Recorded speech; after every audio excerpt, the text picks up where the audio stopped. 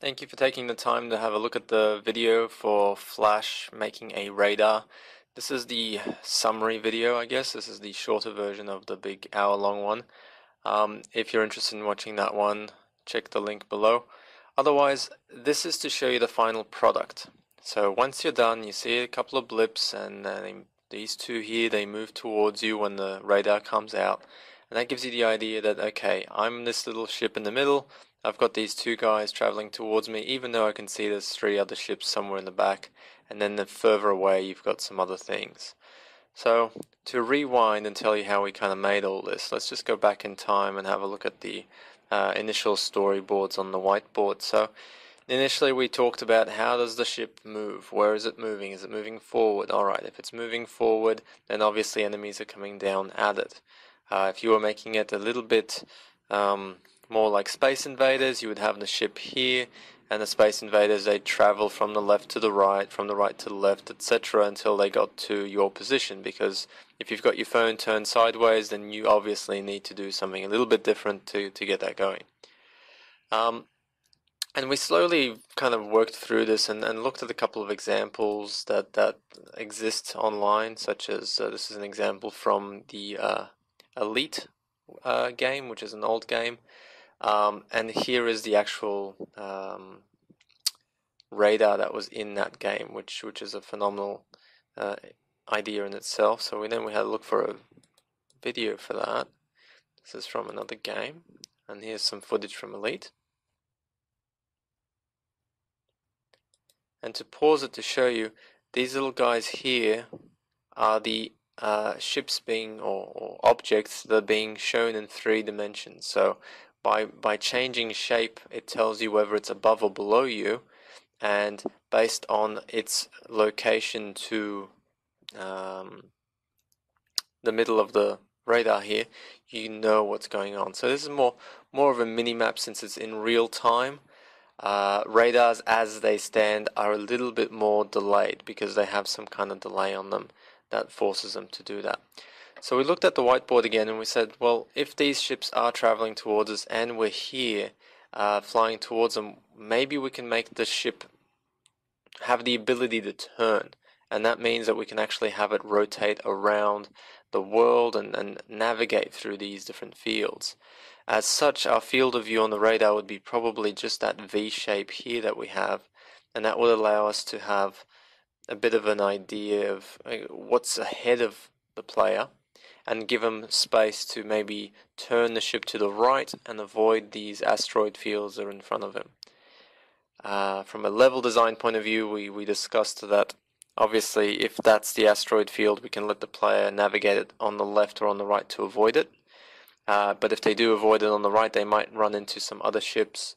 If they go on the left, they might run into some other ships. So there's a bit of useful radar information that's going to make them navigate out of the way of these two and just in between them to reach their final destination. That's the objective of the radar. It's to help them make decisions, and the decisions obviously are to get them closer to the objective, which is sometimes a map like this that they see ahead of time. Otherwise they're flying blind and their objective is just get to the planet. It's somewhere ahead of you, and good luck. So we worked through all of this stuff and got to the point where we could fire up Flash and start working on things. The exciting parts of this are that you know, in Flash we get to bring in all those sketches that we did on the whiteboard as background images. You just need to take a photo of them, bring them into Photoshop and crop them into what you need them to be, and you just place them as a layer in the background. So it's pretty straightforward. Allows you to then draw shapes on top of it. So in this case we've got the circle shape that we're drawing on top of it. And as we kind of progress, let's just see if we can get the video playback here a little bit faster. Where's my playback button? There it is. Speed faster. And so generally speaking, what you want to be doing here is just creating all of the different shapes that you need and put them onto separate layers so that you've got a bit more control.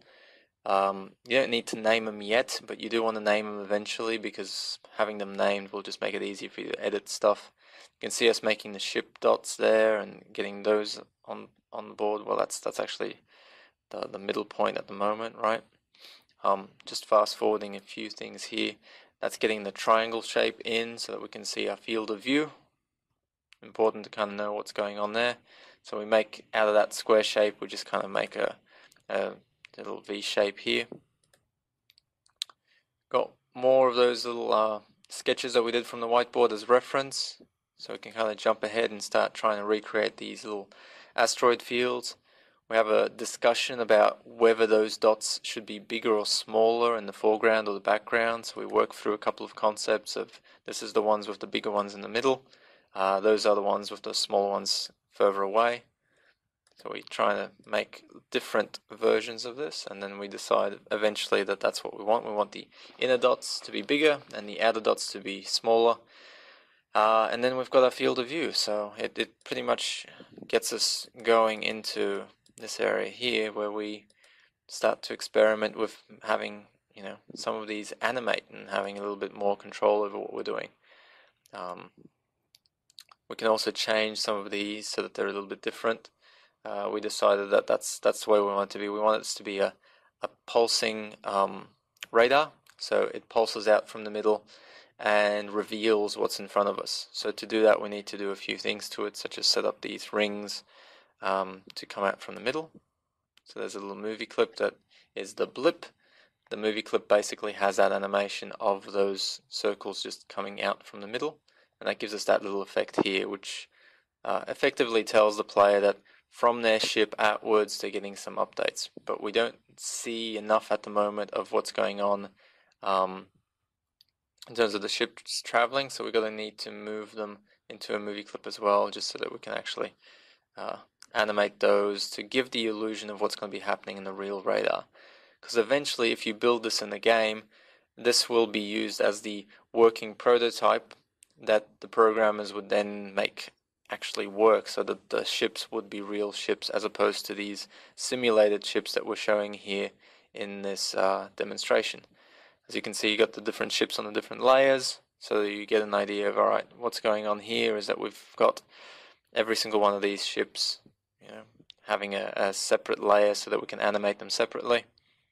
And then once we're in there and we can kind of get the blip action, we're going to copy that out of the blip here only for reference so that we can see where the ring is. And because of that, what we can do is we can just line up the rings navigating outwards from the ship and actually hitting the ship, the enemy ships or asteroids, and when they're in the middle of them, that's what we agreed to do, they will appear.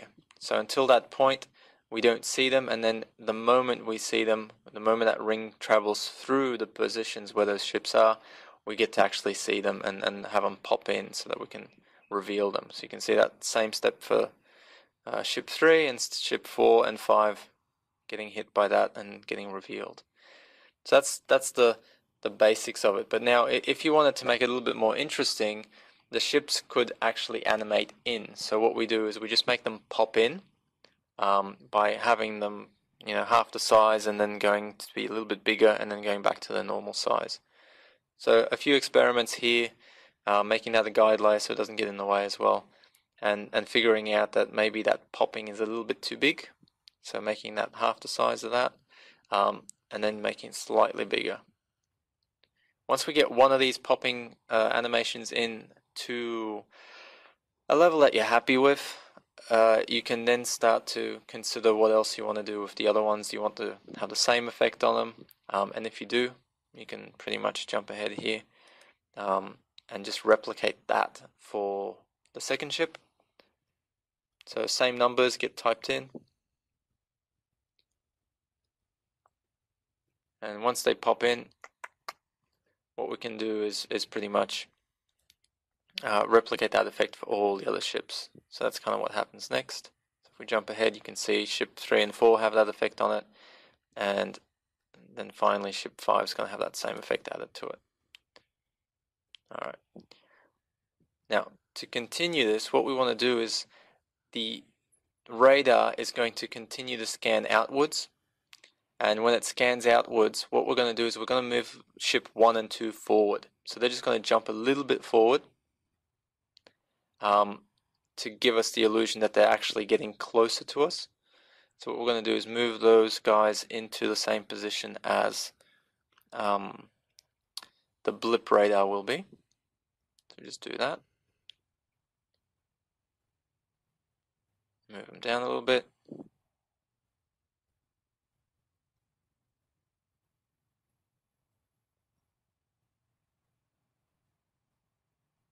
And once we're happy with that, we can pretty much, I'll just jump ahead, do that for the second one as well. So get a ruler down there so that we can actually see the same middle point, and just move those guys into the exact position that that was in. So now hopefully when the blip goes through it the second time, you'll see that the ships move forward while all the other ships remain where they were. And that's your final animation. So this is your radar. It took an hour from sketches to final concept. The actual building of it was about half an hour. So give yourself that time to get it right. And that's all you kind of need to do for the elements. Once you've proven this, then it's pretty much up to the programmers to take this and build it into a functioning thing where the code's moving the dots and the blips notifying the code what it's scanning at that time, and then either revealing them or not. But from an animation point of view, your job is done because you've established how it should look visually, and therefore the programmer who could be working with you on this will have a visual reference for being able to recreate that. So yeah, good luck with that, and thanks for watching.